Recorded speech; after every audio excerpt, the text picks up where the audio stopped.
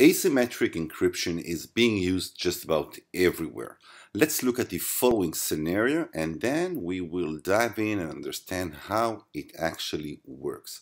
So let's assume that Eve wants to send a message to Bob. She writes down the message, she encrypts it using its own symmetric key, and then when it is all encrypted, it is being sent to Bob. Now, Bob knows the key. It knows the symmetric key that Eve used. He uses it, and by that, he actually decrypts the message. Now, if you think about it, we actually achieved only one thing. We encrypted the message. But then again, we have other challenges.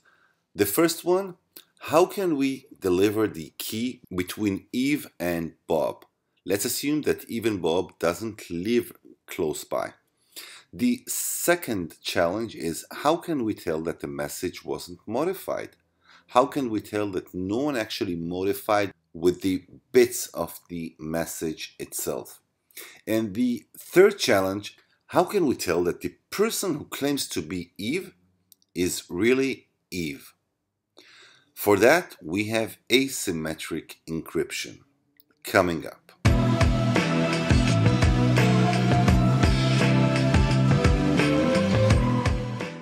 When Eve encrypted her message, she actually used asymmetric encryption, and the key that was used by the algorithm was known also to Bob.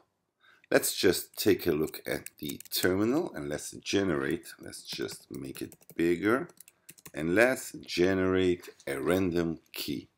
So we'll use for that OpenSSL rand, which is a command that allows you to generate pseudo-random numbers, integers. Let's use a key in hexadecimal, and let's use an 8-byte key. And that is the key. That is the key that could be used in asymmetric key encryption and that both parties should be aware of. So if we get back to Eve and Bob, Eve used this key with its algorithm. It could be either AES, it can be DES, it can be 3DES, any symmetric encryption algorithm. And Bob used the same key. So both parties has the same key. They both know that the algorithm is either AES or 3DES, and the message could be decrypted on the other side. On asymmetric encryption, Eve actually generates two keys, key pairs. They may look similar, but they are actually different, mathematically related, but different. The first key is the private key. The private key is actually the secret key that Eve needs to keep in a secret place. The second key is the public key, and as the name suggests, it is public. Everyone can use that key. Now, when Bob gets the key, it can use it for asymmetric encryption and actually decrypt messages that were sent by Eve. It can also encrypt his own messages using the public key, and from there just send it back towards Eve and Eve can decrypt it. So if we'll go back to OpenSSL, let's just write down OpenSSL, GenRSA. RSA is one of the algorithms of asymmetric encryption, and we'll use the 2048-bit key. And that's our private key. That's our private key. We can actually generate the public key from the private key that we have just generated, but that's the private key that Eve has actually generated, and as we said, it should be kept secret.